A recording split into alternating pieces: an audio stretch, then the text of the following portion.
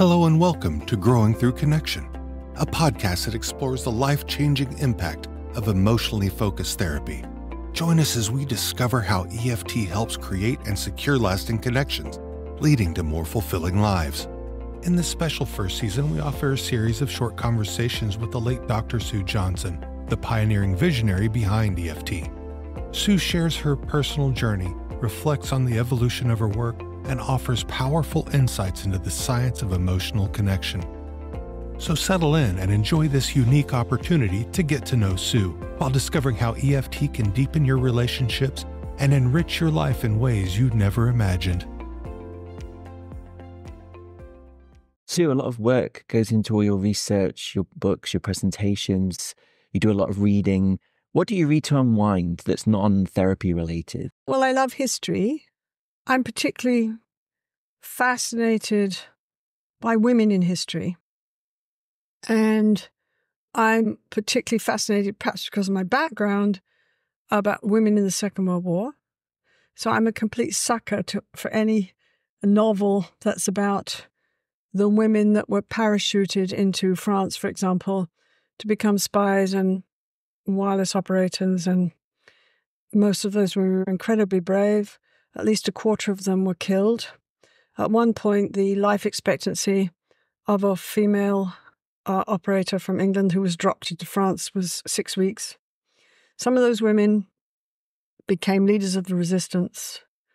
Some of those women, there was one woman, I can't remember her name, who ended up leading 3,000 resistance fighters and taking on regular German troops. Those women were incredibly brave.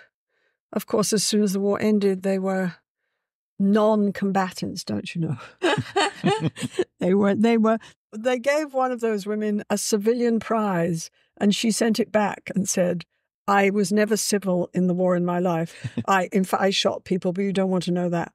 So I'm fascinated by women in history, women in the Second World War. There's an author called Kate Quinn, who writes books like The Rose Code about the women at Bletchley who figured out all the codes that the German submarines were using.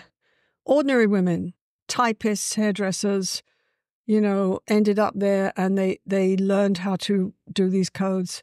She wrote a book called The Huntress, which has a woman in it who was one of the bomber pilots. Stalin created 3 battalions of women bomber pilots. Of course, after the war, he forgot he did that. He didn't actually do that, But these women, young RAF pilots, in the middle of the Battle of Britain, were allowed to fly 25 sorties before they had a break. These women used to fly 80 sorties a night in tiny little canvas planes with bombs attached under their wings. The Germans used to call them the night witches.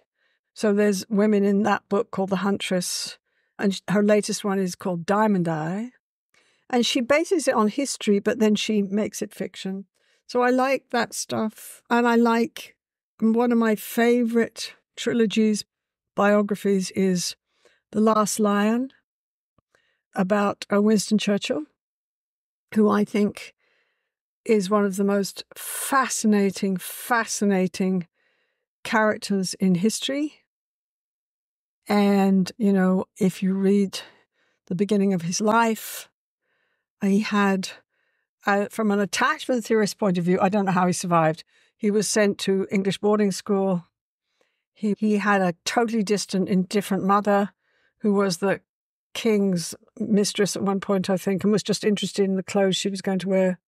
And his father was hostile and rigid, and I don't know how he survived, this young man, but he did. He went off to the Boer War. He always took incredible risks. He jumped from trains. He got captured. He was a character. And I just always found him inspiring. And I think he saved Western civilization because there was no logical reason.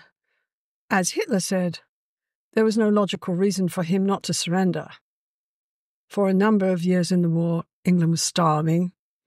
If Hitler had had the courage to just walk across the channel, he would have taken over Europe. But he didn't. And the reason he didn't was Churchill. And Churchill tied into the thing we were talking about, the English working class. You put me up against the wall, I'll fight you. Whether I lose or win, doesn't matter. I'll fight you. And Winnie, all the working class people called him, would go up in the middle of the Blitz and stand on the highest building, government building in London, and watch the Blitz. And all the people who were trying to protect him would go berserk, right? And that's what he'd do. And Winnie would get into a freezing cold English bomber plane and fly miles and miles and miles in the middle of wartime across an ocean to talk to Roosevelt in America. He was a fascinating man. The first time he met Roosevelt, Roosevelt came to his door. Roosevelt was in a wheelchair, so he knocked on the door. Well, Winston Churchill was having a bath. Winston Churchill had a bath every day, okay? That was one of his rules. So he was in the bath. So apparently he got out of the bath and walked to the door naked.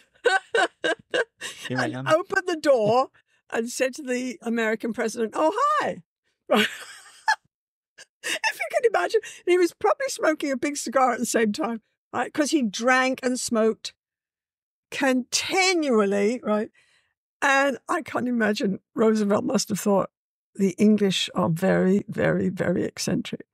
He was a strange mixture. He was an artist. He loved building walls. He was a bricklayer. He was probably a terrible father, from what I can gather. He adored his wife. And the book is called The Last Lion. It's by a man called Manchester, I think. And it's wonderful. So that's a great book. And I keep saying I'm going to go back and read the three of them again.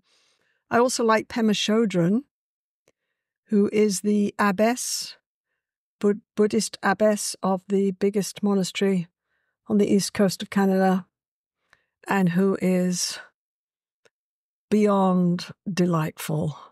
I managed to tune into her very last public presentation that she did last year. I was mesmerized by her. She is this wonderful mixture of Buddhist wisdom, realness, authenticity, grace. At one point, people were asking her all these incredible questions about, what do I do this with my life? What do I do that? And this small little woman started to giggle. And she said, my. Everybody seems to think I'm really wise and clever here. And I have the answers to all these questions. And she laughed again. She said, my. You're giving me a lot of power. And then she giggles again. And I think, I love this woman. I love this woman for her awareness, for her multi-leveled awareness, for her wisdom, for her realness. So Pema Chodron, I'm a sort of bad Buddhist, right? So I don't like all the dogma. I hated the dogma of Catholicism when I was growing up, and I don't like dogma, no matter what it is, even in psychology. And so a lot of the Buddhist dogma just leaves me cold, but not her. She's fabulous. So those are things I'm reading. Last book I read that I really loved was Lessons in Chemistry, which is about a woman scientist trying to be a scientist in, I guess it's the 1950s. That's right, yeah. But I remember reading that and I was sitting there thinking, oh my God, this is what happened to me like 20, 30 years later as a woman in England. Like, oh my God, it's the same kind of dialogue. It's the same message. And she has to deal with all this incredible chauvinism. The other thing about that one is I presume people know that I'm a rabid feminist. So, these days, it's hard to know what you are. Politically, the political world just is in chaos. I used to think I was very left-wing. Now I get really confused about what I am. But I know one thing. I'm a rabid, committed, total, extreme feminist. I believe that the history of mankind hinges on whether we educate women and whether they take their place in the world as leaders, because they have so much to offer. Not that men don't. My main attachment figures in my life have been men. I like men, but I'm a feminist. And so, that's, I don't even know why I'm telling you. Oh, because of lessons in chemistry. And this is the story of a woman trying to buck the chauvinism, which I experienced in England again and again and again. It's one of the reasons I came to Canada. I remember ending up in Vancouver and thinking, there's something different here. It's very beautiful. People have enough to eat. I can't see a slum. And men talk to you with respect.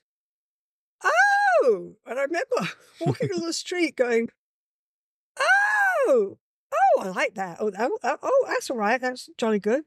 So, so those are the books that I read, and I adore history, but particularly history where women buck the usual roles and they end up being warriors and standing up for the values that women have that have usually been poo-pooed in a chauvinistic society, like emotion, emotion-focused therapy. Even in graduate school, I remember this man standing up and saying, emotion is basically for children, and if you're an adult, you control it, and it's unreliable, and it takes us over, and we don't understand it, and mental health is about being mental. I learned anything about keeping my mouth shut from my school. And me standing in the back, saying, excuse me, but I don't believe that for a minute. My fellow students would look at me like, shut up. Like you're going to cause trouble again. But I just couldn't listen. I remember saying, I don't believe that for a minute. I grew up in an English pub where I watched all these emotional dramas unfolding. Emotion's the thing that defines everything. Defines the dance that people do with themselves and with other people. And emotion is not the enemy. In fact, it tells you what matters. And then I looked at everybody else's faces. I looked at these visiting professors' faces and I thought, okay, shut up now. So I said something about the weather and shut up. But that was typical me. In graduate school, I was on fire. I was a crazy graduate student. It was like I'd longed for this meal all my life just to study people. And I was given it. It was like I took twice the number of courses that I needed for my doctorate. I did the most ridiculous research project for my doctorate. Okay, when I look at it now, it's ridiculous. If a student had said to me, I'm going to do this, I would have said, no, it'll drive you crazy. You'll go mental. You can't do it.